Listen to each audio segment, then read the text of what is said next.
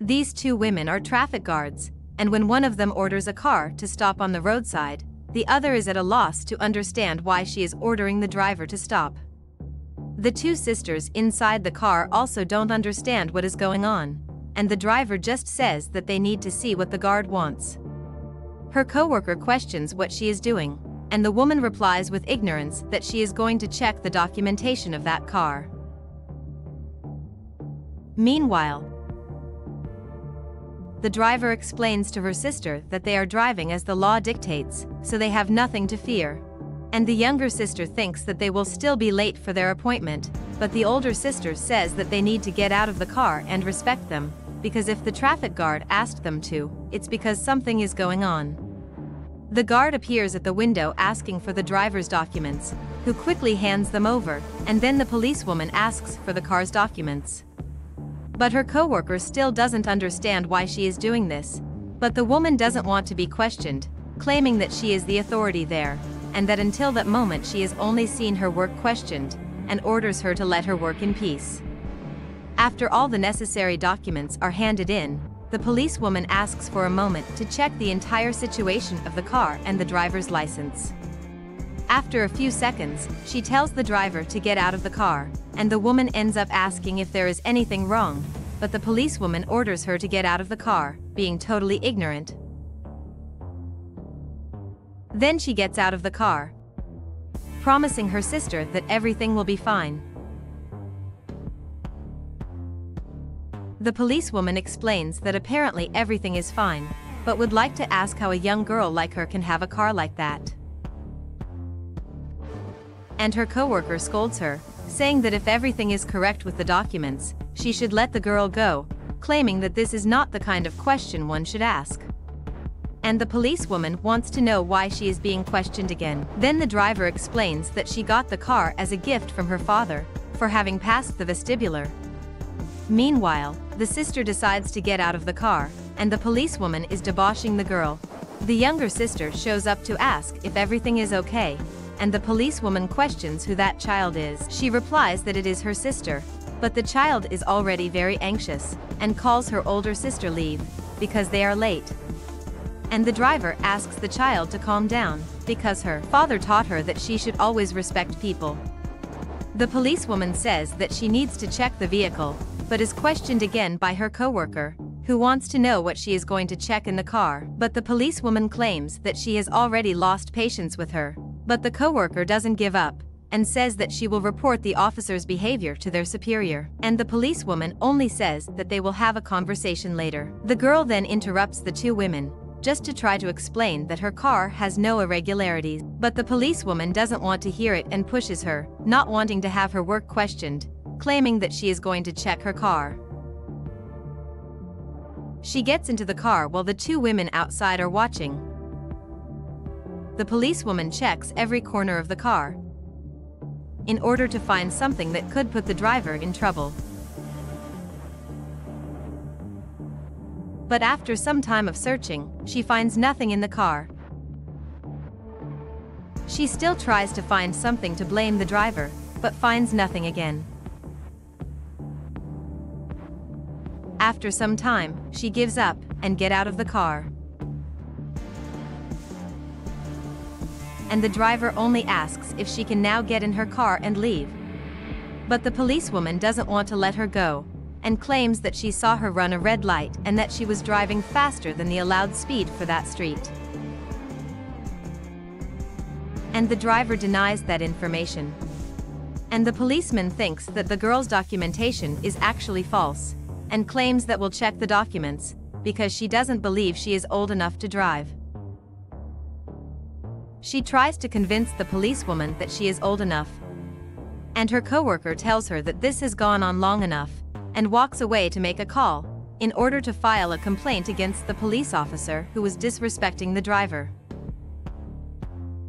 Then, she reports that her supervisor has been abusing her authority for days, that she is giving unnecessary fines, and looking for problems where there are none. The attendant understands that this is a very serious complaint, and says that she will register that request. and that she will ask their superior to check this information, and thanks her for the report. Still, the policewoman keeps insisting with that girl, wanting to find irregularities in her document, so she decides to call the central office to check a register. The other officer tells the girl to stay calm, because she sees that everything is okay and she has nothing to fear, and ends up apologizing for the officer's ignorance. The girl knows that everything is all right, but her concern is to be late for her appointment, and the officer asks for patience, promising that it will be over soon. The child is already tired of this situation, and asks her older sister to call their father, but the girl doesn't want to call her father, because she knows that she is not wrong and that the policewoman has to let her go. So the policewoman ends the call, realizing that everything is okay with the tires, but she sees a mark on the car and wants to know why, thinking that the girl may have run over a motorcyclist. But the girl is already running out of patience with all that questioning. She claims that she doesn't owe explanations on such matters, but anyway explains that her 3-year-old sister just scratched the car with a key, but the policewoman doesn't believe her story. From a distance, the superior eventually sees that there is some confusion going on, and goes behind them to check it. He greets everyone, and the policewoman's expression changes completely with the arrival of her boss. He questions what is going on there, and the policewoman explains that she is doing a verification.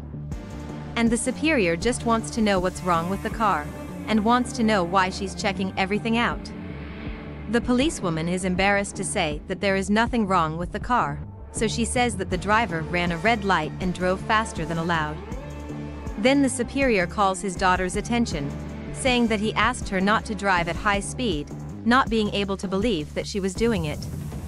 But the daughter tries to justify that she was not speeding. The policewoman is surprised to find out that the girl is her boss's daughter, but still continues to say that his daughter was driving at high speed. But the other officer interrupts the conversation, and explains that none of this was happening, leaving the boss confused about what is going on there. Then the officer tells him that she needed to file a complaint against the policewoman, because she is abusing her authority in traffic. And the boss asks if this is true, but the policewoman can't answer, being hesitant to speak. And the officer continues to say that his daughter was driving correctly, and that she saw when she was stopped, that she was wearing her seatbelt and so was his other daughter. Then the officer reveals that if he searches the system, he will find a lot of complaints about the police officer, as she is giving undue fines and is behaving very abusively. And the officer tries to defend herself, claiming that she is trying to do her job as best she can, and the other officer is on her cell phone the whole time. But the boss doesn't care about her justifications, and calls her attention by saying that she shouldn't treat people with ignorance. He says that he had a better view of her as a person in the traffic department, but he doesn't know what to do with her anymore. Then he says that he will check out all the complaints she has been receiving, and if they are true, she will get a 3-month suspension. Just then the policewoman gets nervous, begging him not to do this, because she has bills to pay. But her superior is adamant, claiming that she should have thought of that before she went around mistreating people like that, and she knows that the department is unforgiving. She begs for forgiveness, asking for one more chance and promising that she will improve. But the boss tells her that she has to, because if she doesn't change her ways, he will be forced to demote her. He then addresses the officer who made the report, telling her that she will take on her new position as traffic supervisor. The news makes her very happy, because she was very much in need of this position. And the superior asks the former supervisor to hand in her uniform. She tries to justify herself, so with no choices, she takes off her supervisor's uniform angrily and hands it to her boss, and the boss realizes that she really won't change. She hands the girl the car key and leaves without looking back. Then the man calls his daughter and congratulates her for her behavior, because she could have called him, but she stood firm in her attitudes because she knew she was right.